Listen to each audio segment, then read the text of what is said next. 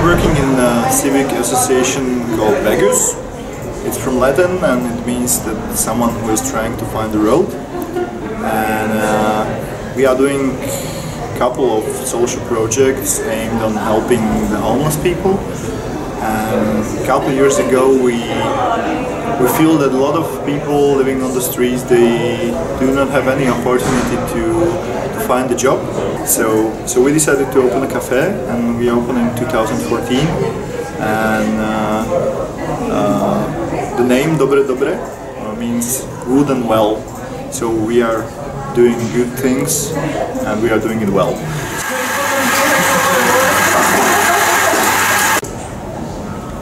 We opened at the end of the year 2014, and since that we employed 10 people for a long time, 10 people from the streets, and all of them now they have a regular job or they pay their debts.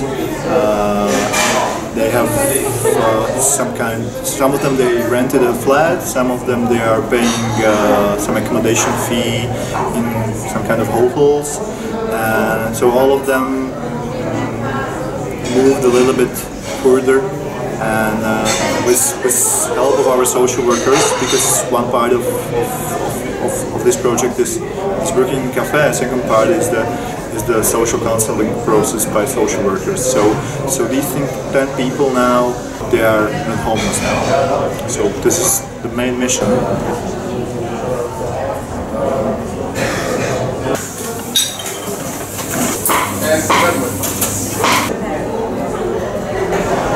What is our mission is that we are offering good product in a nice place with good prices, and you can love it here. And the last thing what you can find is that someone who was serving you a coffee was homeless, and that's the point of that. Because if we do it the opposite way, to tell the people please come here, we are employing homeless people. This is not the way how to do that. It's perfect that this kind of project is replicable through every city in the world, I think.